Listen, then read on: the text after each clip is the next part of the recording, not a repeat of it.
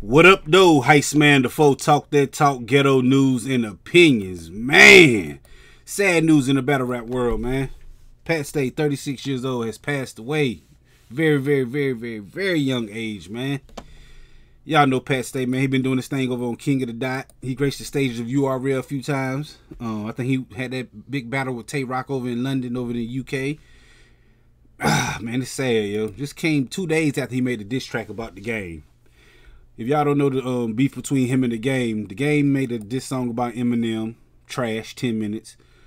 He didn't respond. Pat Stay came out and said, look, it's the wrong white boy you messing with. Come holler at me. Pat Stay made a diss song called The Warm Up. You know? And 2 days later, he passed away. A lot of conspiracy theorists are already running wild, saying the game has something to do with this. We don't know.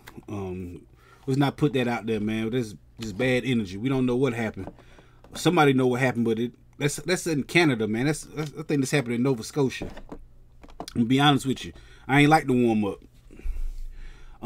It wasn't aggressive enough for me.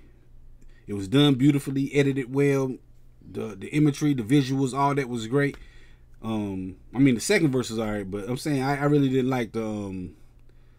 I just wanted to be more aggressive, you know. This big Pat Stay, he bark on people, man. But that ain't what we talking about, man. We talking about the life of Pat Stay instead of the death of Pat Stay, man. Man, it's just sad, just because, man, he was just here, you know. I don't even know the guy. Y'all know him. The battle rap world, y'all know him, man. Like real battle rappers and all these people, man, fans who really fans of him. Y'all know him, man. So y'all need to go send y'all love and y'all support to him, man. To his peoples. It's sad, man. He's 36 years old, man. That's, oh, man. We ain't gonna get to see the classic like everybody wanting to see, man. Everybody wanting to see Goods versus Pat Stay. And it's not gonna happen now, man. Cause, oh man, some dumbness, man. I don't even know what it's over with. Over for. I just know he gone. He's not here no more, man. And that's sad, yo. Like I said, man, y'all gonna run them numbers up, man. Send all y'all love and y'all condolences to his peoples. But the story is right now, Pat Stay, 36 years old, has passed away. Over in Nova Scotia, man. Like, man, just think all the battles we could have had with him, man.